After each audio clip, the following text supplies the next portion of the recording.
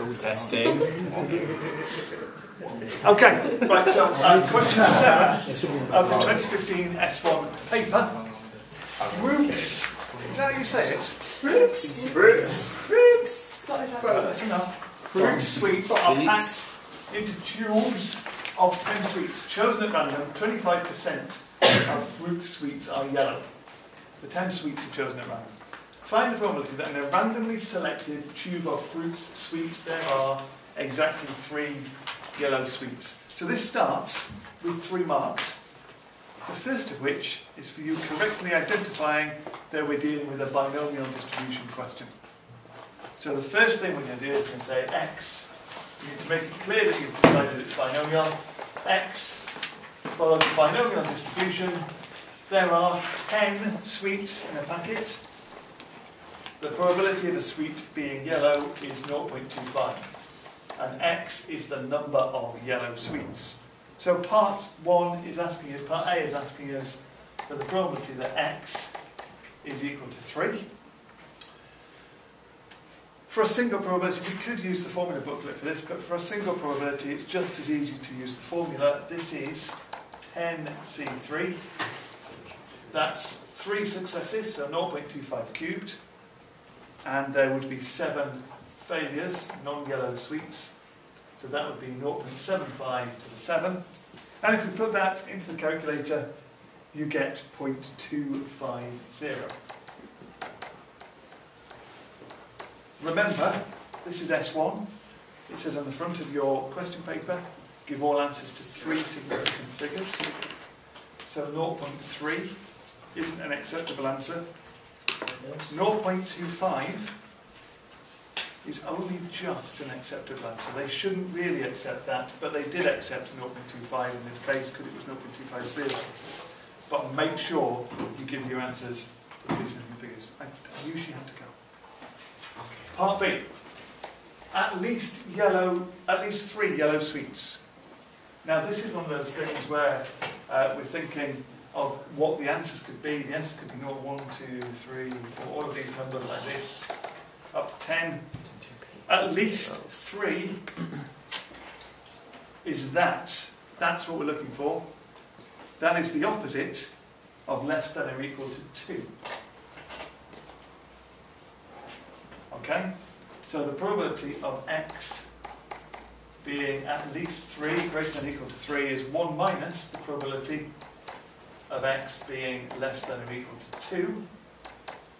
And we're going to go to the formula booklet. I haven't got my formula booklet open on the internet, but it is, we're on n equals 10. We're looking at the 0.25 column.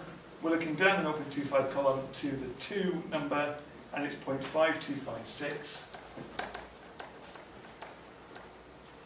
And 1 minus 0.5256 gives us 0.4744. Of course, we are doing it to 3 significant figures, so 0.474 is probably a better answer, but they're always going to accept the 4 significant figures that you get in the formula booklet. Okay, then it said, find the probability that in a box containing 6 tubes of sweets, there is at least 1 tube that contains at least 3 yellow sweets. Notice, you're supposed to make the connection here. They've used exactly the same words. You're supposed to connect at least 3 yellow sweets with at least 3 yellow sweets. It's the same phrase appearing in both cases. So that tells you that your answer to 1 part B is going to be important. At least 3 yellow sweets is a success. So we've now got another binomial distribution, a new binomial distribution.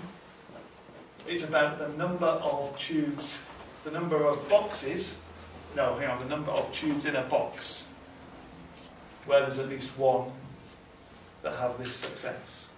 So I set this up with a new letter. I use the letter Y. Y is a binomial distribution as well.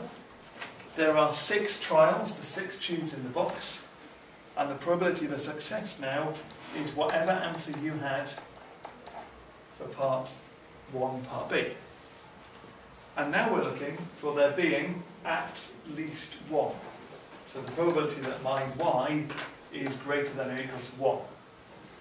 Well, obviously there's not going to be a binomial probability table that has 0.4744 as one of the columns, so we can't use the tables anymore. So calculating all of these greater than or equal to 1 probabilities is quite hard work, but greater than or equal to 1 is the opposite of 0. So that is 1 minus the probability that y equals 0, and the probability that y is 0 is 6 failures in this binomial. So you could write 6C0, 0.4744 to the 0, but both of those things are equal to 1, so you just need to write 1 minus 0.4744 to the 6. I did have a few people who didn't do the 1 minus here, who just worked out that probability on its own, and that didn't get you the marks. So that gave you what was it, 0.979, I think, if you work all that out to 3 significant figures. There we go. Okay.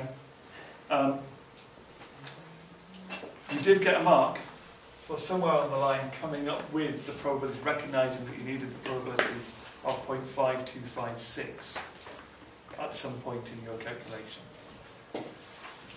There we go. That was the question that we scored lowest on. I don't think it was the most difficult question on the paper. So that this is slightly, I don't know why we did quite as badly as we did on that question. As a percentage of the marks available, that was the worst. Not a bad question, was it? I don't think. There we go. And that's maths. Oh, thanks, Alex.